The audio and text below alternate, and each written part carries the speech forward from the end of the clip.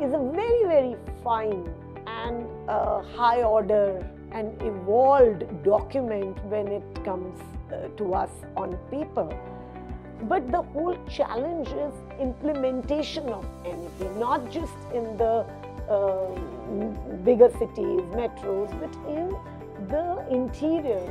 So the biggest challenge is first is to empower the educators, to make them competent, to take the bull by the horns, to ensure that the proper implementation of NEP takes place. The second, I would say, is the whole mindset of educators, parents, teachers has to change from, the single window assessment to multiple avenues of assessment, to, not just rate the whole education process against the marks that have been achieved.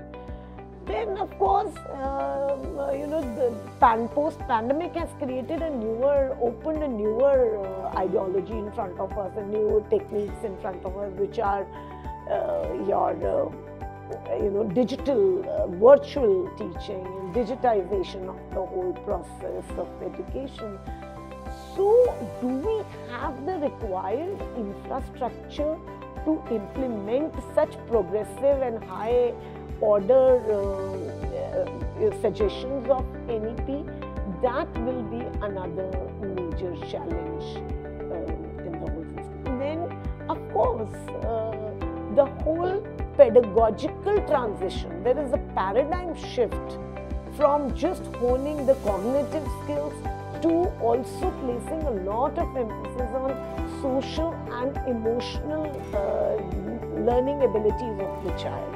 So now, this may seem easy, but this will be a major challenge for implementation of NEP, and putting a lot of emphasis on behavior, putting a lot of emphasis on grit, perseverance, and other such skills, which will, but definitely if we all put in our 100%, the outcome will be seen after, say, 5 to 7 years, when we will witness less of crisis around us if we go by.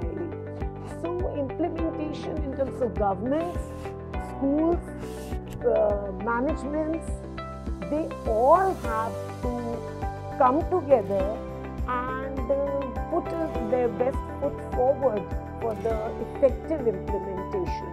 So this would require a lot of dissemination of understanding. The first thing, schools must expose their teachers to a lot of such webinars, lot of workshops for NEP, so that they understand what are the expectations out of the NEP, what does NEP expect, so that we don't do up, there is a gap between the letter and the spirit of the document.